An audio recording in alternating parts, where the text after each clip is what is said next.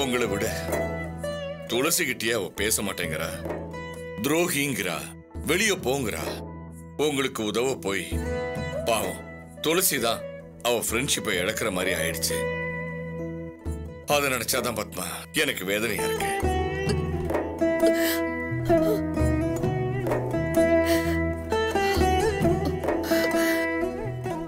எனக்கு இப்ப நாங்க என்னதாங்க பண்றது? துளசிக்கு கஷ்டம் வந்தப்பெல்லாம் அவங்கதான் கூட இருந்து பாத்துக்கிட்டாங்க. ஆனா எங்களால இவங்களுக்குள்ளேயே பிரச்சனை வந்துருச்சுங்க. இத்தனை காலம் உயிருக்குயிரா இருந்தவங்க பிரியறத என்னால ஏத்துக்கவே முடியாது. எனக்கு கஷ்டமா தான் இருக்கு பத்மா. உங்களை ஜாமீன்ல எடுக்க இவ ஏற்பாடு பண்ணதா அவளால ஏத்துக்கவே முடியல. தப்பு பண்ணவங்க தண்டனை அனுபவிக்கணும், அவங்களுக்கு ஏன் உதவி பண்ணினீங்கன்னு கோவப்படுறா. அதான் துளசியோட ஃப்ரெண்ட்ஷிப்பே வேண்டான்னு உதறி தள்ளுறா.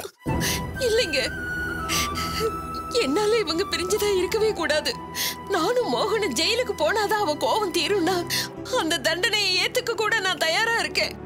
சித்தி, நீங்க ஏன் அப்படி நினைக்கிறீங்க? நீங்களும் மோகனும் தப்பு உணர்ந்து திருந்தி இருக்கீங்க. அப்படி இருக்கிறப்போ நீங்க தண்டனை அனுபவிக்கிறத யாராலும் ஏத்துக்க முடியாது. அவதான் உன் மேல கோபமா இருக்காளேம்மா. நான் ஜெயிலுக்கு போனாலாவது. நீங்க ஜெயிலுக்கு போனாலும் தண்டனை அனுபவிச்சாலும் அவனை ஏத்துப்பான்னு சொல்ல முடியாது. என் மேல அந்த அளவுக்கு வெறுப்புல இருக்கா. அது அவ்வளவு சீக்கிரம் மாறாது சித்தி. எங்களுக்குள்ள பிரிவினை வந்துருச்சு, கெட்ட பேரும் எடுத்தாச்சு. இனிமே அவளா மனசு மாதிரி ஏத்துக்கிட்டதான் சரியாகுமே தவிர வேற எதுவுமே பண்ண முடியாது. துளசி, எனக்கு என்னமோ சங்கடமாவே இருக்குமா. நீங்க 3 பேரும் பழையபடி ஒண்ணா ஆகணுமா? ஏதாவது பண்ணுமா? இனிமே என்னால ஆகிறதுக்கு ஒண்ணும் இல்ல சித்தி. நேத்து வரைக்கும் என் மேல வெறுப்போட இருந்த நீங்க இன்னைக்கு மனசு மாறி இருக்கீங்க. அதே மாதிரி ஒரு நாள் கண்டிப்பா அவளும் மாறுவா. அது வரைக்கும் நம்ம அமைதியா தான் இருந்தாகணும். நீங்க ஒன்னும் கவலைப்படாதீங்க சித்தி. காலம் கண்டிப்பா அவளை மாத்தும். அவ மாறணுமா? மாறி நம்ம எல்லாரையுமே அவ ஏத்துக்கணும். அப்பதான் என்னால நிம்மதியா இருக்க முடியும். சரி, நீங்க கலப்பா வந்திருப்பீங்க, முகம் அலம்பிட்டு வாங்க. நான் சாப்பாடு எடுத்து வைக்கிறேன். பவித்ராவா?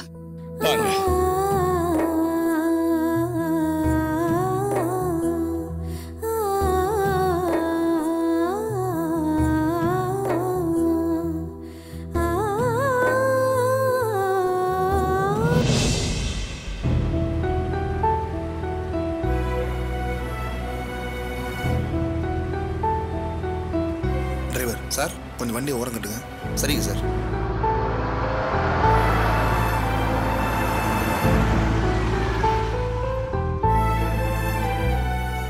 லவனியா, நான் ஆட்டோ பிடிச்சி கிளம்புறேன். நீ அத்தைய ஃபங்க்ஷன் போயிட்டு வந்துங்க. மாப்பிள்ள, என்ன இது? இவ்வளவு தூரம் வந்துட்டு விசேஷத்துக்கு வரமாட்டேங்கிறீங்களே? இதுக்கு அங்கேயே இருந்திருக்கலாம்ல? அத்தை, நீங்க தனியா வந்தா குழந்தையோட கஷ்டப்பட்டீங்கன்னா நான் கூட வந்தேன். மற்றபடி ஃபங்க்ஷனை கலந்துக்கல சுத்தமா இன்ட்ரெஸ்ட் இல்லை. மாப்பிள்ள, நான் அவ்வளவு தூரம் சொன்னேன். தமிழ் கோவப்பட்டு பேசிட்டான் நீங்க. அதுக்காக நான் மன்னிப்பும் கேட்டுட்டேன். இப்பவும் வரமாட்டேன்னு அடம்பிடிச்சா எப்படி மாப்பிள்ள? சாரி அத்தை, சென்னையில இருந்துகிட்டே வரலன்னு சொன்னா எவ்வளவு ஃபீல் பண்ணி எனக்கு புரியுது. ஆனா என்னால அங்க வர முடியாது அத்தை. அது மட்டும் இல்லாம அந்த மினிஸ்டர் வராங்க வராராம். அவரால் தமிழுக்கு பிரச்சனை வரும்னு தெரிஞ்சு என்னால சைலண்டா இருக்க முடியாது. அப்புறம் நான் அதான் சொல்லி பிரச்சனை ஆயிருத்த. இல்ல மாப்பிள்ள, நீங்க நினைச்சா பிரச்சனை வராம பாத்துக்கலாம். பாத்துக்கலாம் அத்தை. அது ஒரே வழிதான் இருக்கு. ஃபங்க்ஷன்ல நீங்களும் கலந்துக்காதீங்க, அப்படியே ரிட்டர்ன் போயிடலாம். என்ன மாப்பிள்ள இப்படி சொல்றீங்க? அத்தை, என்கிட்ட கேட்டா நான் வேணாம் தான் சொல்லுவேன். நீங்களும் அவனையும் கண்டிப்பா கலந்துக்க போறீங்க, அதை நான் தடுக்கல. அதே மாதிரி வர விருப்பம் இல்லை, நான் என்ன கம்பல் பண்ணாதீங்க. மாப்பிள்ள, எங்களுக்காக. அம்மா, அவர்தான் வர விருப்பம் இல்லைன்னு சொல்றாரு இல்ல, விடுமா, அவரை கம்பல் பண்ணாத. என்னங்க, நீங்க கிளம்புங்க. அத்தை கேட்டா ஃபங்க்ஷனை முடிச்சிட்டு நாளைக்கு ஈவினிங் வரதா சொல்லிடுங்க. அதெல்லாம் நான் பாத்துக்கிறேன், நீ குழந்தைய பாத்துக்கோ. நீ கிளம்புங்க.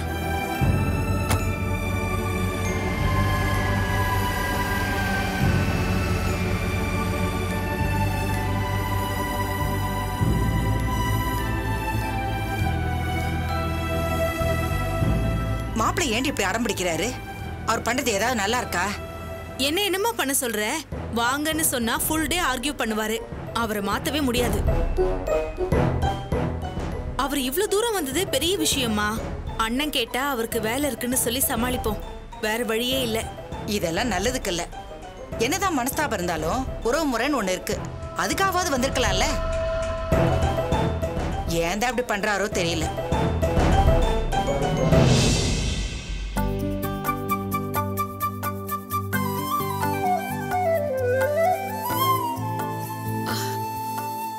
என்னங்க சீக்கிரமா Dress மாத்திட்டு வாங்க, கிளம்பலாம், வெளியே போகணும். என்ன விஷயம் பத்மா? என்னங்க தெரியாத மாதிரி கேக்குறீங்க? மாப்பிள்ளை கிரகப்பிரவேசம் வச்சிருக்காரு, அதுக்கு சீர் பண்ண வேண்டாமா? தாய் வீட்டு சீருங்க. மன நிறைவோடு சந்தோஷமா பண்ணணும். நம்ம பொண்ணுக்கு என்னென்னவோ பண்ணணும்னு நினைச்சுக்கிட்டு இருக்கேங்க.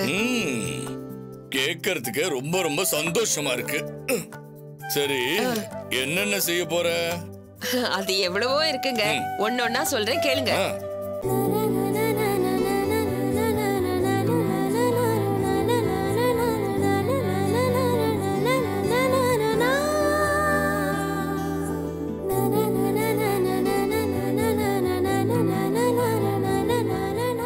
அப்புறம் வாஷிங் மிஷின்.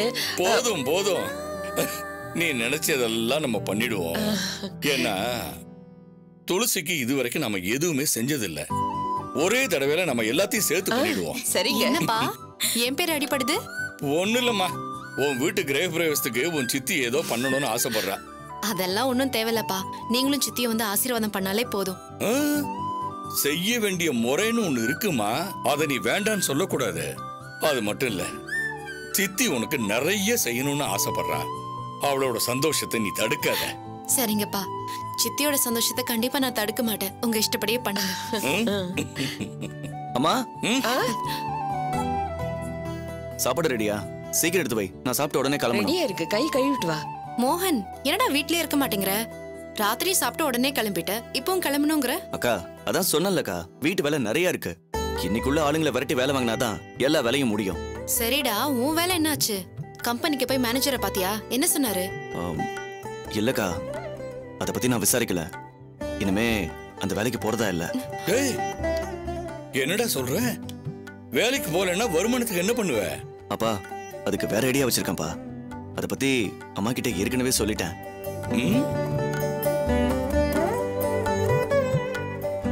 என்ன ஐடியா வச்சிருக்க? கம்பெனில எவ்வளவுதான் கஷ்டப்பட்டு வேலை பார்த்தாலும் பெருசா ஒன்னும் சம்பளம் கிடைக்காதுப்பா. பெருசா டெவலப் ஆகவும் முடியாது. அதனால மாமாவோட கம்பெனிலேயே ஏதாவது வேலை பார்க்கலாம்னு முடிவு பண்ணிட்டேன்ப்பா.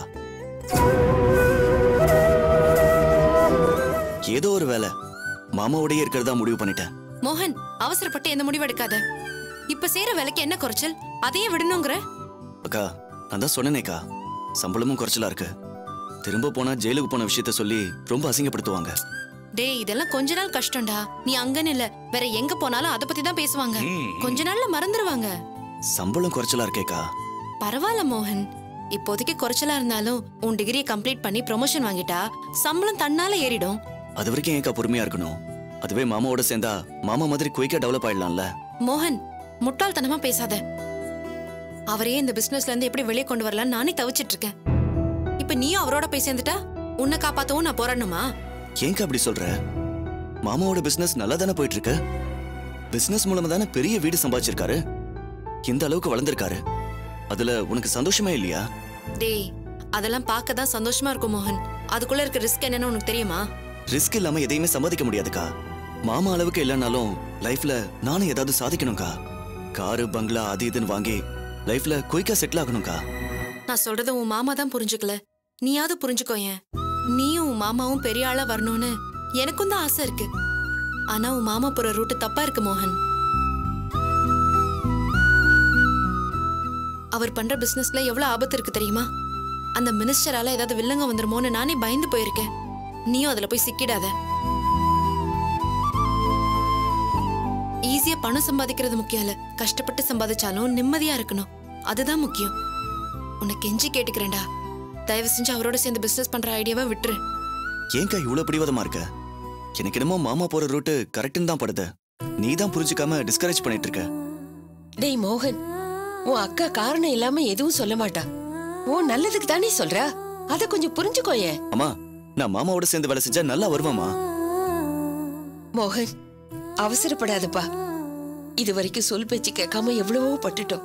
இனிமேலாவது அக்கா பேச்சு கேட்டு நடந்துக்க. மாப்பிள்ள பிசினஸ் மேல துளசிக்கு நம்பிக்கை வர வரைக்கும் கொஞ்சம் பொறுமையா இருடா. அது வரைக்கும் நீ பழைய வேலைக்கே போப்பா. சரிம்மா. என்னங்க டைம் ஆச்சுங்க, கடைக்கு போயிட்டு வந்துடலாம். பர்ஸ் எடுமா. துளசி, மோகன் சாப்பாடு எடுத்து வை. டேய் சாப்பிட்டு சீக்கிரமா அந்த வீட்டுக்கு போய் இருக்கிற வேலையெல்லாம் முடிச்சிரு. போயிட்டு வரமா. வரமா.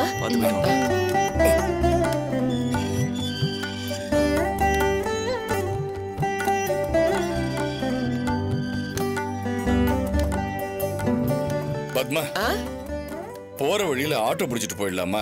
சரிங்க.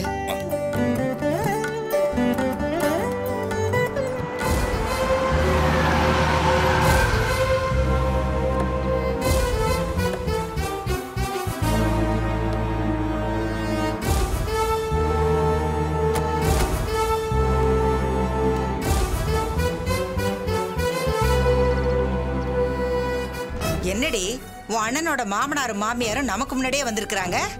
அம்மா வந்த உடனே சும்மா ரகல பண்ணாத, உள்ள வா.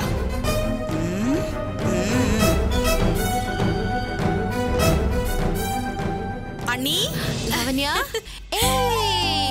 குட்டி பையா வாங்க. நிதிஷ் வரலையா? இல்ல அண்ணி, ஏதோ முக்கியமான வேலை இருக்குன்னு வெளியே போயிருக்காரு. உன் அம்மா அப்பாவை வெளியில பார்த்தேன். அவங்க விசேஷத்துக்கு முன்னாடியே வந்துட்டாங்களா? இல்லத்த, அவங்க வீட்ல ஒரு பிரச்சனை, அதனால 3 நாளா இங்கதான் இருக்காங்க. ஓஹோ, அவங்க நிரந்தரமா இங்கே டேரா போடுறதுக்கு தான் என்ன மும்பைக்கு அனுப்பிச்சிட்டியா? ஐயோ அம்மா, வந்த உடனே ஆரம்பிச்சிட்டியா? உன்னை அண்ணியா துரத்துனாங்க, நீயே தானே அங்க வந்த? இருக்கட்டும்டி, வீட்ல ஒரு பெரிய கும்பலே இருக்குது. இந்த தகவலை வீட்டுக்கு மூத்தவங்கிற முறையில எனக்கு தெரிவிக்கணும்ல. அவன் தான் வேலை வேலைன்னு அலைஞ்சுக்கிட்டு இருப்பான், ஞாபகம் இருக்காது. இவ்வளவு சொல்லிருக்கலாம்ல. இவ்வளவு சொல்லலைன்னா எனக்கு என்னடி மரியாதை இருக்கு? சாரி அத்தா, உங்ககிட்ட சொல்லக்கூடாதுன்னு இல்ல. வீட்டு விசேஷம் முடிஞ்சதும் இவங்க கிளம்பிடுவாங்க. அதுக்கு என்னடி உத்தரவாதம்? நான் இங்க மும்பைல இருப்பேன், இவங்க வீட்டுல இருக்காங்களா இல்ல வெளியில போயிட்டாங்களா எனக்கு எப்படி தெரியும்? ஐயோ அம்மா, தேவையில்லாம பிரச்சனை பண்ணாத. இத விசாரிக்க தான் நீ அங்க இருந்து வந்தியா? இப்படி பண்ணிட்டே இருந்த நான் பாட்டுக்கு போயிடுவேன். ஏய் கத்தாதடி, உனக்கும் அண்ணனுக்கும் என் வாயை அடைக்கிறதே வேலையா போச்சு. நீ குழந்தைய வாங்கிட்டு உள்ள போ. கொடுங்க நீ. ஏய் நெல்லு, ஏதோ ஒண்ணு குறையுதேன்னு பார்த்தேன். ஞாபகம் வந்துருச்சு. மும்பையில எல்லா மருமகளுங்களும் அவங்கவுங்க மாமியார் காலில் விழுந்து ஆசீர்வாதம் வாங்குறாங்க. நீ ஒரு நாளாவது அப்படி பண்ணிருக்கியா? விடு என் காலில், நான் உனக்கு ஆசீர்வாதம் பண்ணணும்.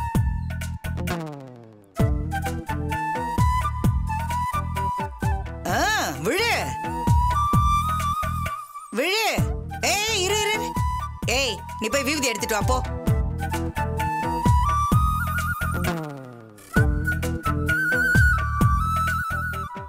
இப்ப விழு. ஜீத்திரகோ. ஏன் நீங்களும் விழலாம். பெரியவங்க கிட்ட ஆசீர்வாதம் வாங்குறதுல ஒண்ணும் தப்பு இல்ல, விழுங்க. நல்லா இரு, தீர்க்காயசோட இரு.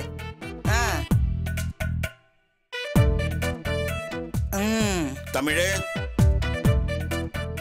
நீ அங்கேயே நின்று திருதிருன்னு முழிக்கிற? வா, வந்து காலில் விழுது ஆசீர்வாதம் வாங்கிக்க. என்னம்மா விளையாடுறியா? உன் காலில் எதுக்கு நான் விழணும்? துளசி, என்னம்மா இதெல்லாம்? வீட்டை காலி பண்றேன்னு சொல்லிட்டு நாளுக்கு நாள் கூட்டத்தை சேர்த்துக்கிட்டே இருக்கீங்க. வாசல்ல இருக்கிற செருப்பை பார்த்துட்டு நான் ஏதோ மாநாடு நடக்குதுன்னு நினைச்சேன். இவங்கெல்லாம் எதுக்குமா வந்திருக்காங்க? இது வீடா இல்ல சந்தை கடையா? ஏன் இப்படி கத்துறீங்க? வீடுன்னா 4 சொந்தக்காரங்க வரதான் செய்வாங்க, அதுக்கு போய் இப்படி கோவப்படுறீங்க? இத பாருமா, வீடை காலி பண்ணிக்கிறேன்னு உன் மகன் அப்பவே சொல்லிட்டாரு. வீட்டை முதல்ல காலி பண்ணுங்கம்மா. துளசி, உன் புருஷன் எங்கம்மா? கூப்பிடுமா அவரை. எனக்கு இப்பவே ஒரு முடிவு தெரிஞ்சாகணும்.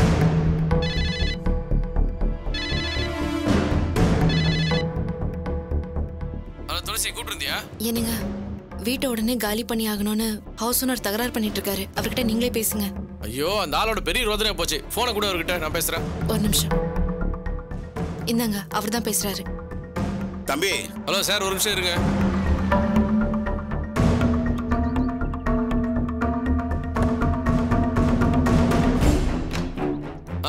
இப்ப சொல்லுங்க சார். உனக்கு வீட்டை காலி பண்ற ஐடியா இருக்கா இல்லையா? சார், நாங்க தான் வீட்டை காலி பண்றோம் அன்னைக்கே சொல்லிட்டோம்ல. எதுக்கு சும்மா சும்மா வந்து கலாட்டா பண்றீங்க? யாரு கலாட்டா பண்றாங்க? நீங்க தான் பண்ணிட்டு இருக்கீங்க. இப்ப பண்றேன் அப்ப பண்றேன்னு சொல்லிட்டு வீட்டுல கூட்டத்துக்கு மேல கூட்டமா சேர்த்துக்கிட்டு இருக்கீங்க. அன்னைக்கு 2 பேர் வந்தாங்க, இன்னைக்கு 2 பேர் புதுசா வந்திருக்காங்க.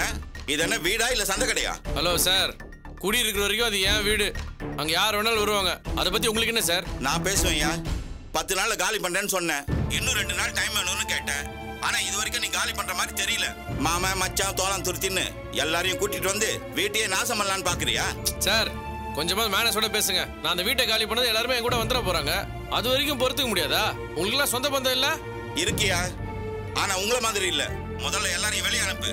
இந்த மாதிரி கூட்டம் சேர்க்கறதே எனக்கு பிடிக்கல. என்ன சார் உங்களோட ஒரே ரோதனையா போச்சு. ஒரு நாள் டைம் கொடுங்க. ஒரு நாளா? 1 மணி நேரம் கூட கிடையாது.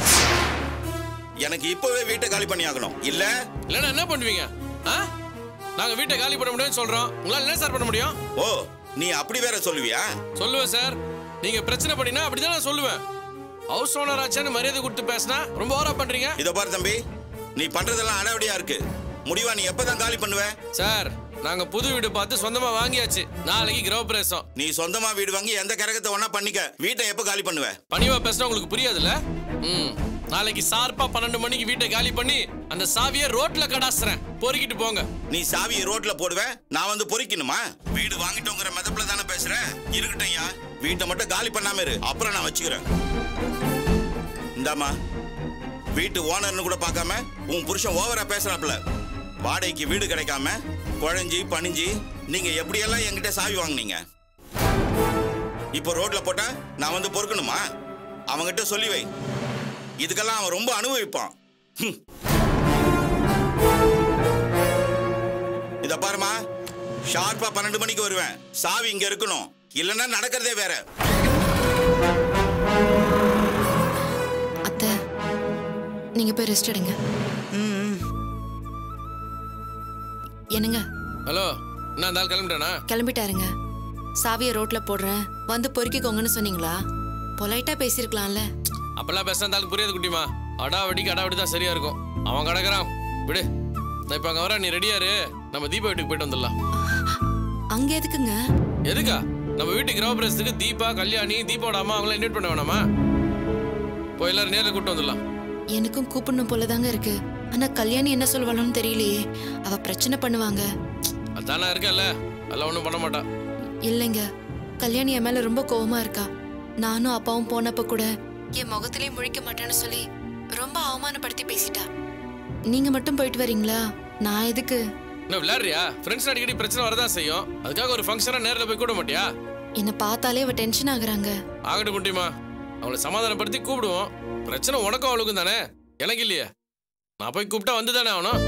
அவ வருவான்னு உங்களுக்கு நம்பிக்கை இருக்கா? இருக்கு குட்டிமா, அவ கண்டிப்பா வருவா. லைஃப்ல ஃபர்ஸ்ட் டைம் வீடு வாங்கி கிரகப்பிரவேசம் வச்சிருக்கோம். வெளியில அவங்க கோவப்பட்டாலும் உள்ளுக்குள்ள சந்தோஷம் இருக்கும் தானே. நம்ம ஃப்ரெண்டு வீடு வாங்கியிருக்கா. இன்னைக்கு விட்டா வேற என்னைக்குமே போக முடியாது. பேசாம போயிட்டு வந்துடலான்னு அவன் மனசு மாறத்துக்கும் சான்ஸ் இருக்குல்ல. அவ கோவமா இருக்கான்னு அப்படிலாம் விட்டுற முடியாது குட்டிமா. எப்படியாவது அவளை சமாதானப்படுத்தி தான் ஆகணும். அதுக்கு ஒரு நல்ல சான்ஸ் கிடைச்சு அதை மிஸ் பண்ண வேண்டாமே. நான் வந்துதான் ஆகணுங்கிறீங்களா? கண்டிப்பா. ஃபங்க்ஷன்ல கலந்துக்கிட்டு 4 பேரோட சகஜமா பேசினானா அந்த சந்தோஷத்துல உன் கூட சமாதானம் மாறதுக்கு சான்ஸ் இருக்குல்ல. எல்லாத்துக்கும் மேல புது வீடு வாங்கிருக்கீங்களே, என்ன கூப்பிடலையே அப்படின்னு ஒரு கேள்வி வந்துடக்கூடாதுல்ல. போய் கூப்பிட்டு வந்துடலாம் குட்டிமா. நம்ம சைட்ல இந்த தப்பு வந்துடக்கூடாது. சரிங்க, நீங்க கிளம்பி வாங்க, நான் ரெடியா இருக்கேன். ஓகே, இன்னும் 10 மினிட்ஸ்ல நான் அங்க இருப்பேன். நீ ரெடியா இரு. சரிங்க.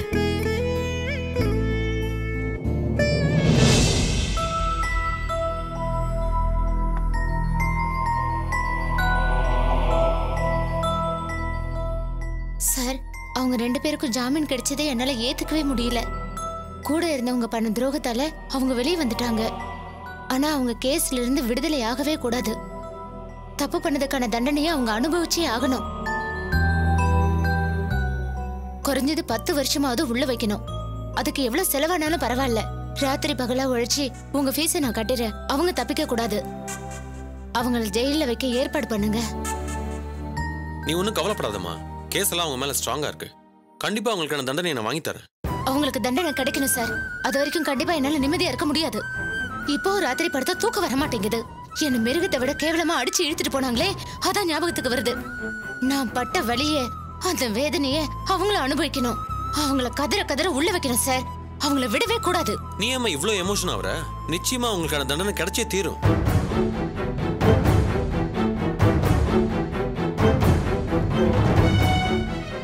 என் வாழ்க்கையை நாசம் பண்ணிட்டாங்க. அவமானப்படுத்துறது ஒரு பக்கம்னா உடமையை ரணப்படுத்திருக்காங்க.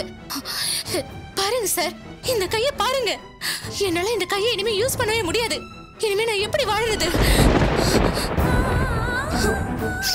அவங்களால என் வாழ்க்கை போச்சு, நிம்மதி போச்சு. ஆனா அவங்க மட்டும் சந்தோஷமா இருப்பாங்களா? விடமாட்டேன் சார். நான் அழற மாதிரி அவங்களும் அழணும், கதறணும். அவங்கள உள்ள வைக்க நீங்க தான் சார் ஏற்பாடு பண்ணணும். உன் வேதனை எனக்கு புரியுதுமா. போன்ல நீ ஆவேசப்பட்டப்பவே உன் கோவத்தை நான் புரிஞ்சுக்கிட்டேன். அதனாலதான் நானே நேர்ல வந்தேன். இந்த கேஸை பொறுத்த வரைக்கும் உனக்கான நியாயம் கண்டிப்பா கிடைக்கும். ஜாமீன்ல வந்தவங்கள திரும்ப பிடிச்சு உள்ள வச்சிடலாம். அது என்னோட பொறுப்பு. நீ தைரியமா இருமா. சரிங்க சார். வரமா, வரேன்.